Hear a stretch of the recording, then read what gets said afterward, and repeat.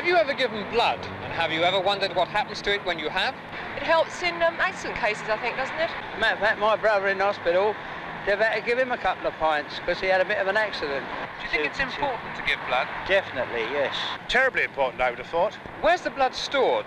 Kept in blood banks. Well, they keep them in Bottles. How long can it be kept for? I have no idea. Is it 6 months? I believe in cold storage something up to a year. What people don't realise is that blood only keeps 3 weeks, so is used almost at once. Did you know that? And so your blood's needed urgently. Please give some.